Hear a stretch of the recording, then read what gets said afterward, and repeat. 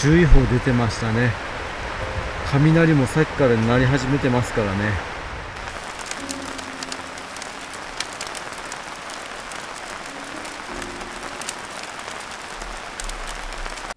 へいお待ち。見てこれほら、味噌がめっちゃ出てきてる。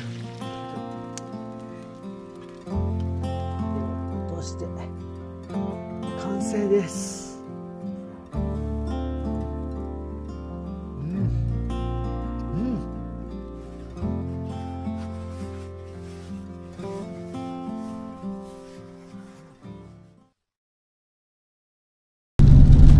はい、こんにちは、あずきデラックスです。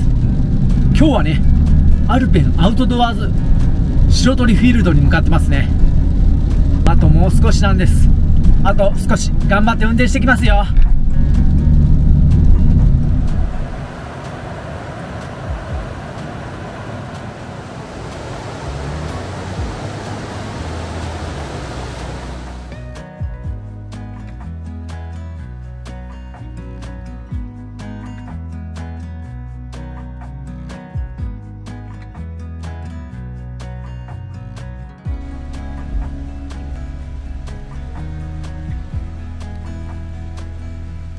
キツネさんが迎えてくれましたね。びっくり。こんなところでキツネに出くわすとは。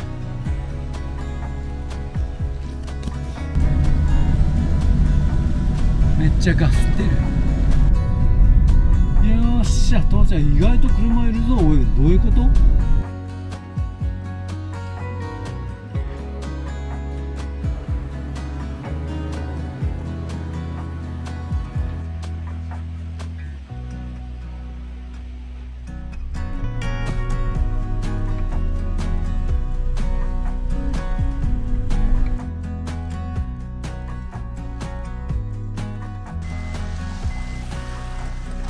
よし、ライトの方も広々でいい感じです。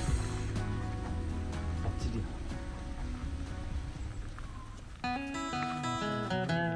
I'm walking down the street on clouds instead of the concrete. I'm dancing through. Everything's about to come my way. Nothing can ruin my day. No matter what anyone does or say, I smile at fools. No, I don't care 'cause I am on my way up and I won't stop. I won't slow down. Steady on my feet. I'm gonna ride up. No, I won't stop. It is my time. 今日は雨なんでね、タープの方を張ってきます。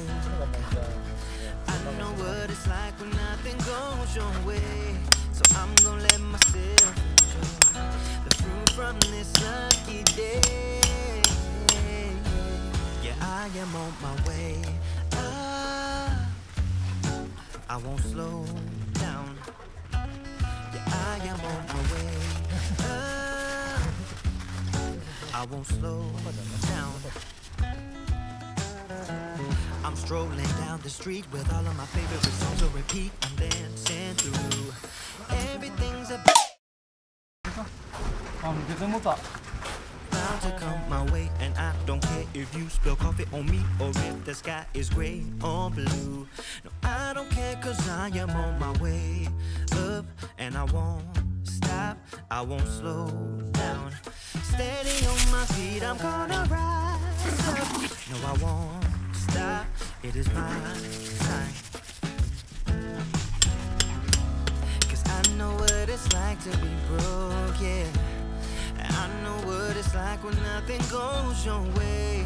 So I'm gonna let myself enjoy the fruit from this lucky day.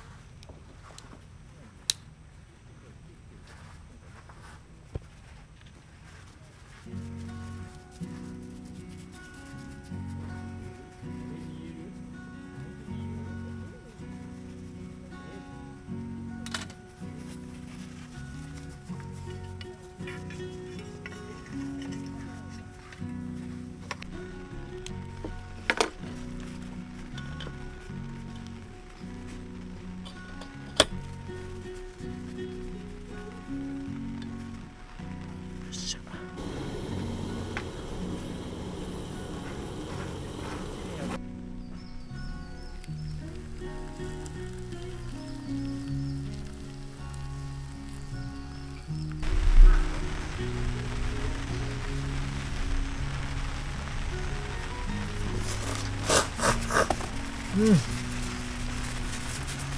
ああ、うまい。炭水化物最高。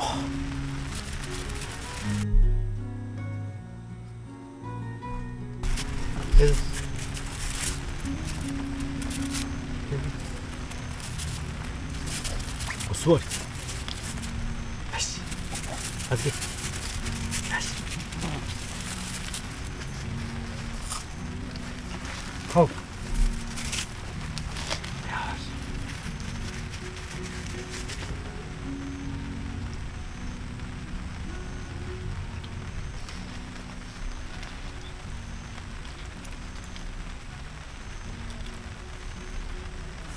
ターボの方立て終わったらね、雨の方降ってきましたね。ほんとギリギリセーフでした。よかった。雨の中開けるのね、案外大変ですからね、めちゃくちゃ助かりました。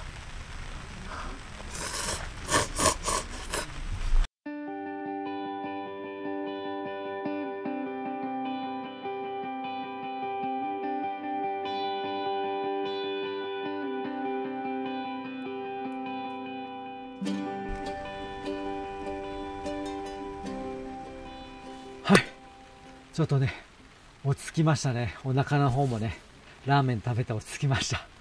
ちょっとゆっくりしてから、さあもうお腹も空いたんでね、お腹も空いたってラーメン食べといて変ですけど、さあ見てください、今日のメニューっていうかね、ど本命エビになりますね。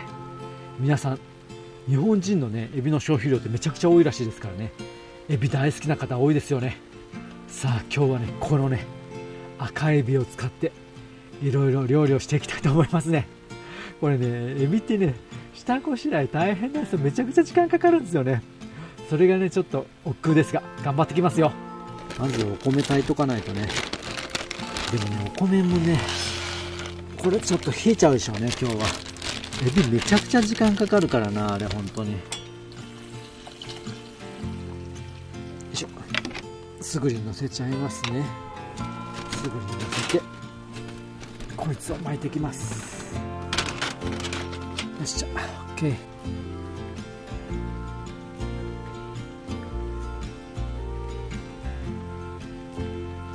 さあまずはねエビのユッケ丼を作っていきたいと思いますね。まずはねこれ基本のコチュジャン入れて、そしてそこにオイスターソースですね。オイスターソースも入れの、これドバッと入れてね、オイスターソースいい味出してくれますよね。そしてここに醤油ですね。醤油、あとお酒入れてきます。お酒を入れてこいつを混ぜたところにエビを入れていきますね。エビむきです。今から試練のエビむきですね。まずはエビのね頭の方外していきたいと思いますね。こちらを使っていきます。頭は頭でね何か違うのに使っていきますね。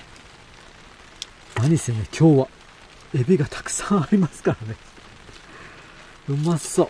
これね生で食べれちゃいますから、まず剥いて、これね剥いてから、剥きやすいわ。これいい感じのエビみたいですね。これね、剥くのこれ楽。これよかった。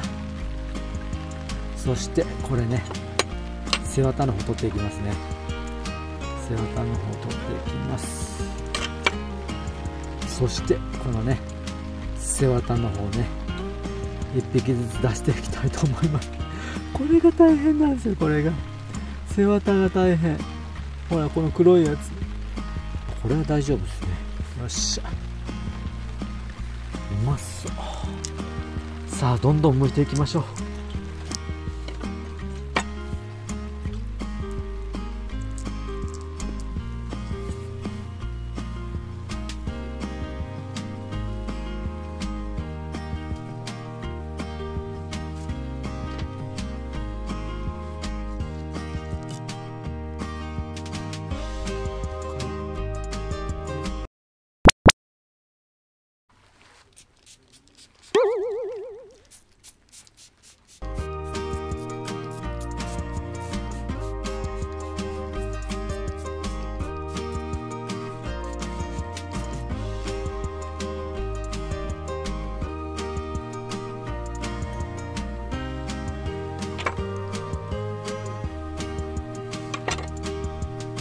よし、むきエビの方ね、これでね最後です。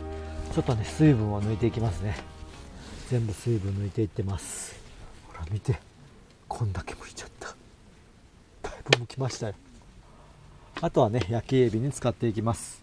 次はね焼きエビの背わたの方を取っていきたいと思いますね。これ取るのが大変だね。これ出てこわへんな。これ来た来た来た来た。前がね引っ張ってこれ、出たこれ。そしてまっすぐに焼けるようにね串の方を刺しておきますね。これが味噌ですよね、やっぱりね。よし、いい感じ。串の方を通せたらもうね、この頭の先っちょの方ですよね、硬いところ、ここ取っちゃいますね。切っちゃいます。ひげがねいりませんからね、ひげも取っちゃいますね。どんどん切っていきます。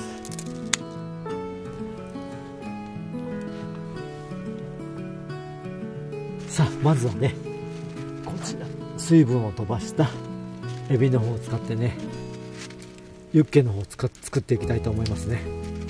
まずは漬けにしていきますね。さっき作ったタレの方にエビの方入れていきます。食べやすいサイズに切ってから、そしてこちらにドボンしていきますね。さあ次々行こう。めちゃくちゃうまいらしいですからね、これね。期待大です。エビとかってね手間かかりますよね。これ剥くだけでも大変だよ。背わた取らなきゃダメっていうのがまたこれ大変。プリップリしててうまそう。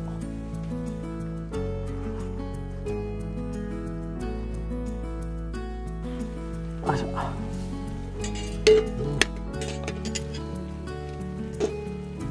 よいしょ。ここに寿司の粉の方をね入れていきたいと思います。よしよしよし。あ、酢のいい感じの香りがしてますね。いい香りしてる。お酢の、あ、うまいうまい。この酢飯だけでうまいわ。お味噌汁の方、エビ味噌汁の方をね用意していきます。これもあるとね全然違いますからね。おお、危ない危ない。よっしゃ、ネギを入れてと。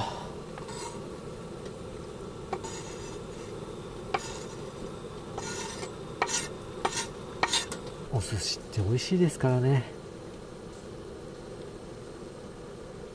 よっしゃ、うまそう。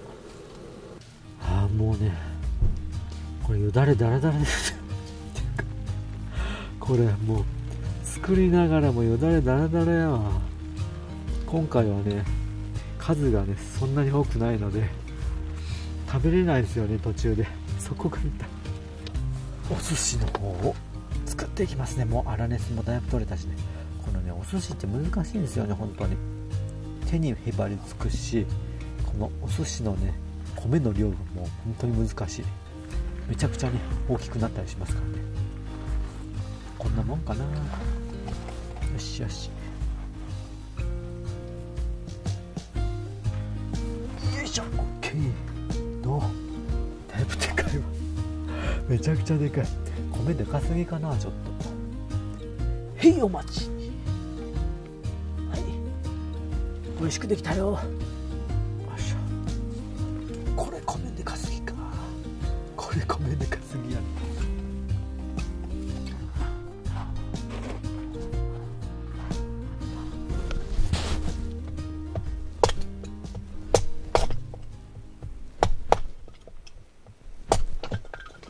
今日はねめちゃくちゃ簡単につくと思う着火剤持ってきましたね。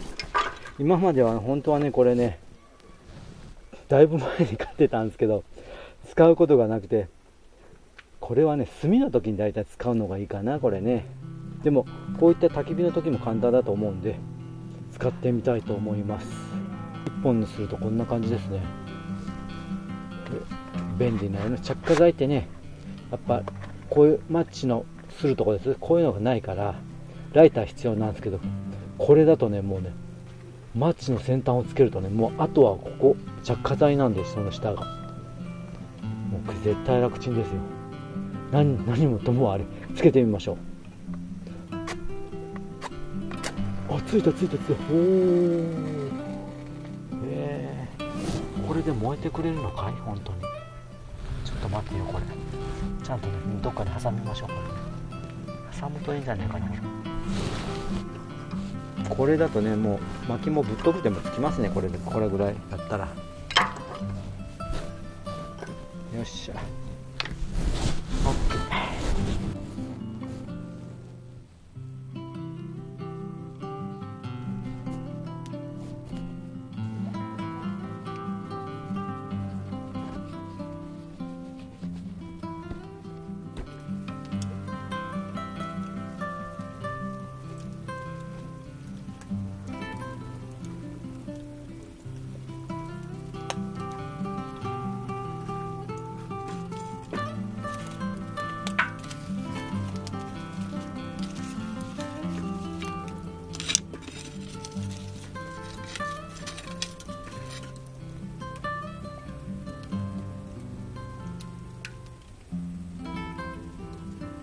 玉ねぎの方も刻んでいきますね。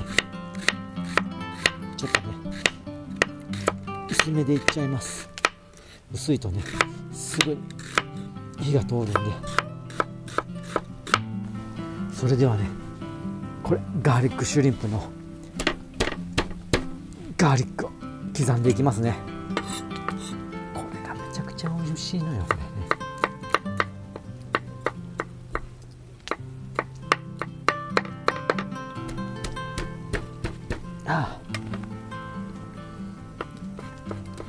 もうニンニクの香りがやばい。ガーリックシュリンプの方を作っていきたいと思いますね。まずはねエビ油の方を作っていきたいと思いますね。エビ油です。この油をねたくさん、この油自体にねエビの香りをつけていきます。これがね基本ですからね。やばそう。油がめちゃくちゃ飛んできそうですね。なんかね嫌な予感がしてきます。よっしゃ、いっちゃいました。お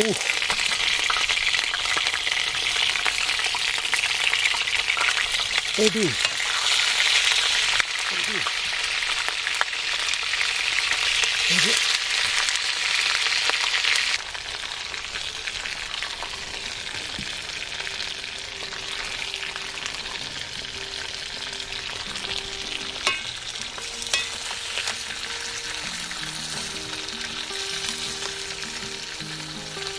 うまそう。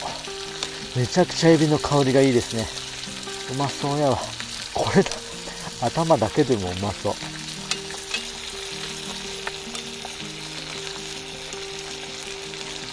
このエビの香ばしい香りがね油にもう全開つくんですよね。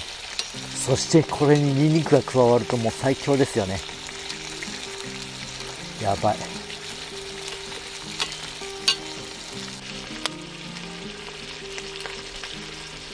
見てこれ、ほら味噌がめっちゃ出てきてる中から。よし、このねエビの頭で取ったやつで次はねエビチップの方を作っていきますね。剥いた皮でエビチップの方を作っていきます。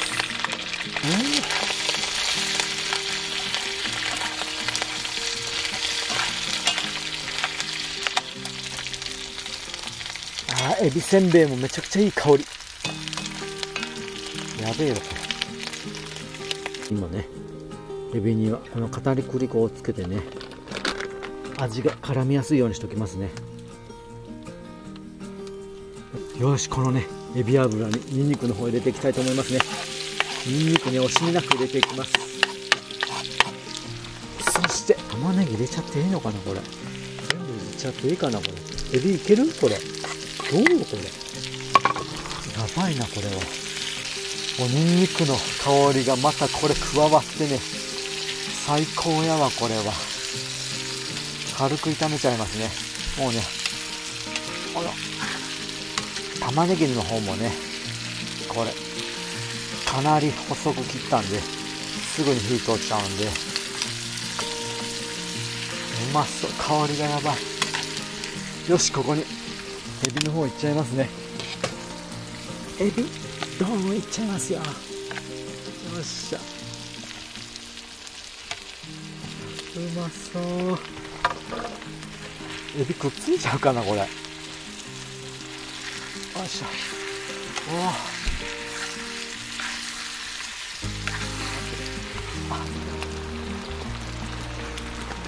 よし、ここにね、もう最後の塩だけいっちゃいますね。塩。もう火通しすぎちゃうこれ。やばい。揚げちゃいましょう。もう揚げちゃいます。揚げて塩しちゃいますね。これうまいやろこれ。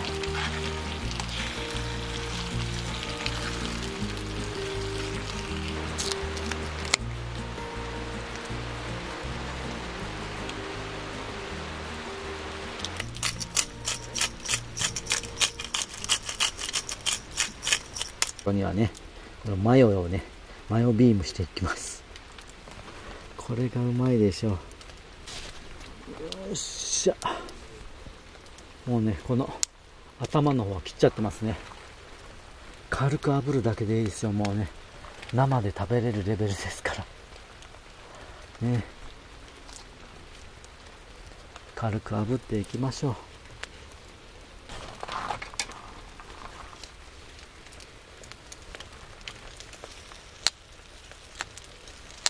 ちょっとね、時間がかなり押してるんでね、急いでますね。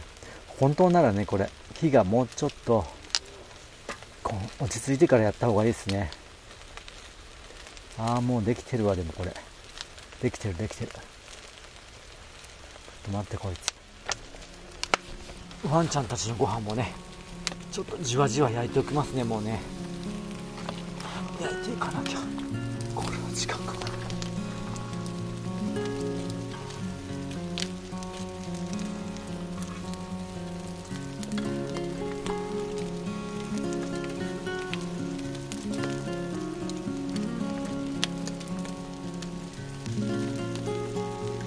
このグツグツしたの美味しそうですよね。頭がグチュグチュしてる。うまそ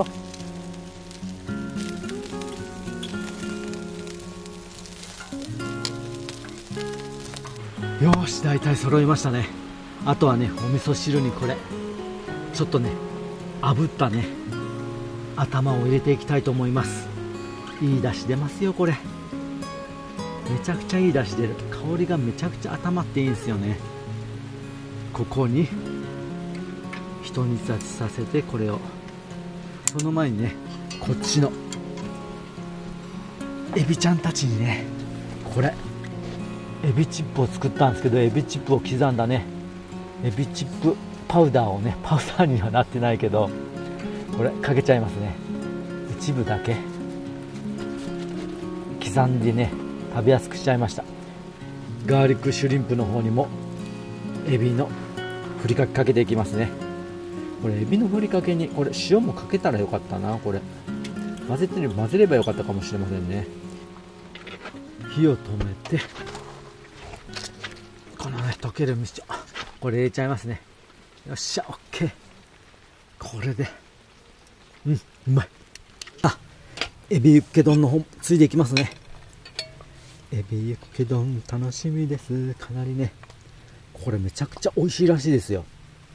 なんかね、インスタとかそういう風な SNS 系でね、1万いいねもらったぐらい好評らしいです。よし、エビユッケ丼できましたね。ここに卵やな。卵を落として完成です。うまそう。やばい。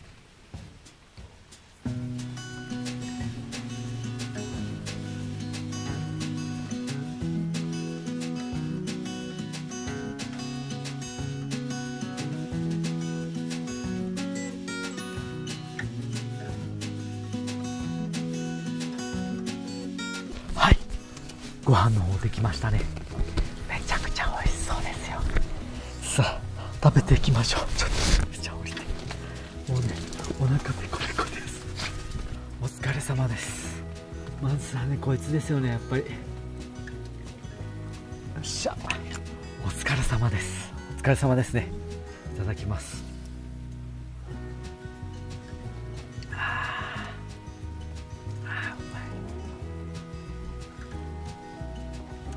いいわ、最高ですね。さあこの香りの効いたエビの香りの効いた味噌汁から、うまっ。もうねここら辺からねエビの香りが香ってきますね。飲んでみるとねエビの香ばしい香りが最高ですね。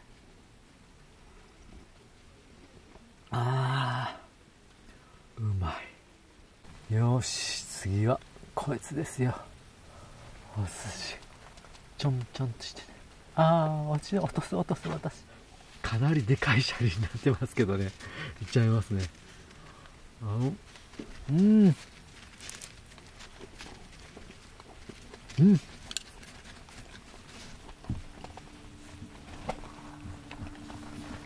エビのお寿司ねプリップリなのは当たり前なんですけど、このエビのふりかけ、これがめちゃくちゃいい仕事してますよ。もう口に入れた途端エビの香り、普段食べてるねエビのまた違いますね。赤エビのお寿司とはね、これはふりかけ生きてる。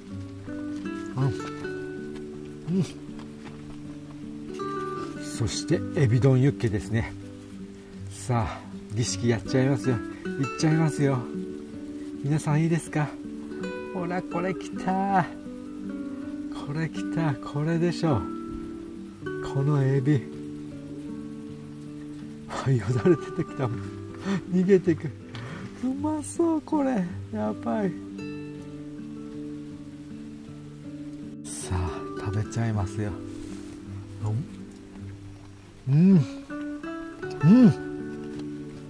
やばい、これはご飯を欲してしまう。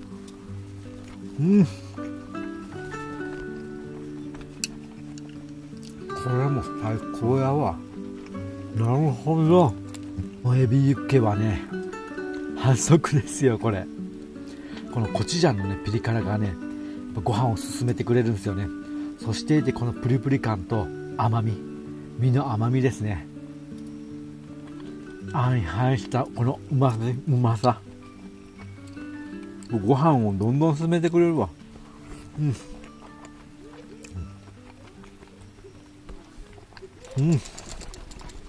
やば。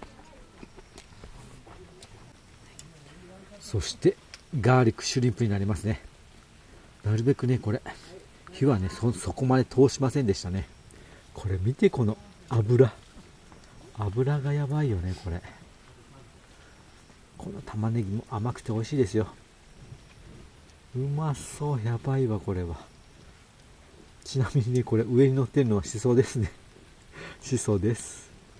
見てください、ほらこのねエビがね、エビちゃんが丸々切ってないですよ。火がねあんまり通ってない証拠ですよ、これね。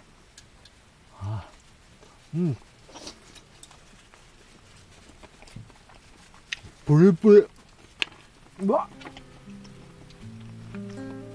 ニンニク広がってきます。しかもねエビです。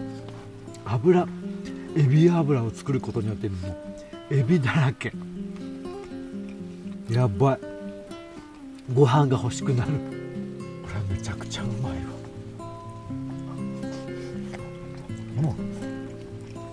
ブリンブリン。さあそしてねこれ塩焼きになりますね。塩焼きの頭ね取っちゃって、これこうやって取ってね、ここをチューチュー吸うんすよ。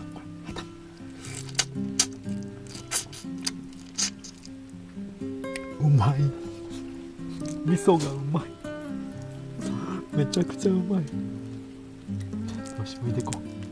そして身の方食べちゃいますね。これ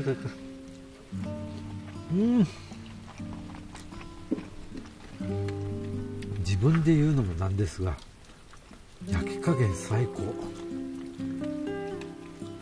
焼きすぎずがやっぱりいいですね。生で食べれる魅力です。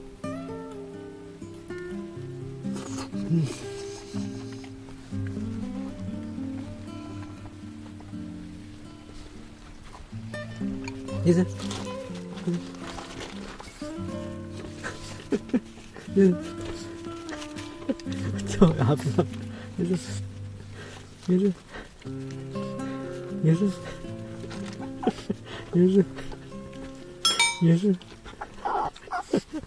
じゃああずきが引っ張っとる。よしあずき、あずきこうしちゃった。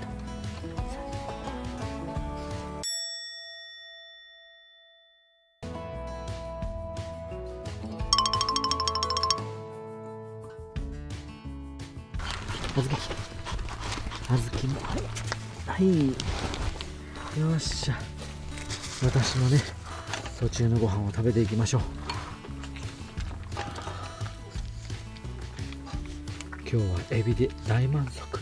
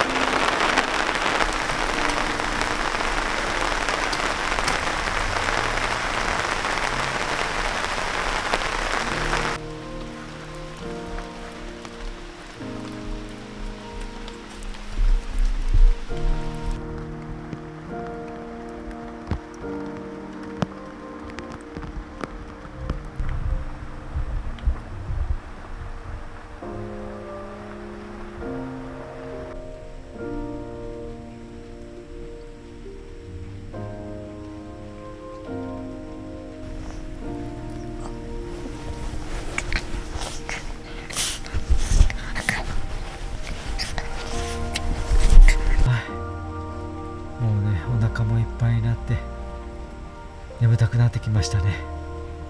エビ尽くし最高でしたよ。あー最高。もう寝るだけですね。今日はねもう一日中雨続きでしたね。小降りだったのは助かったんですが、もう今はもう本降りですね。明日も本降りみたいですね。まあでもこれぐらいの雨ならまだまだ大丈夫そうなんで、ゆっくり寝たいと思いますね。いい夢見れるといいですね。皆さんいつもコメントありがとうございますね。本当にコメントで力もらってます。それではおやすみなさいです。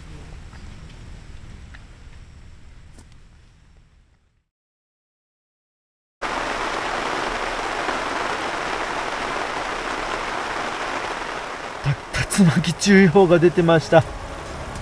竜巻か。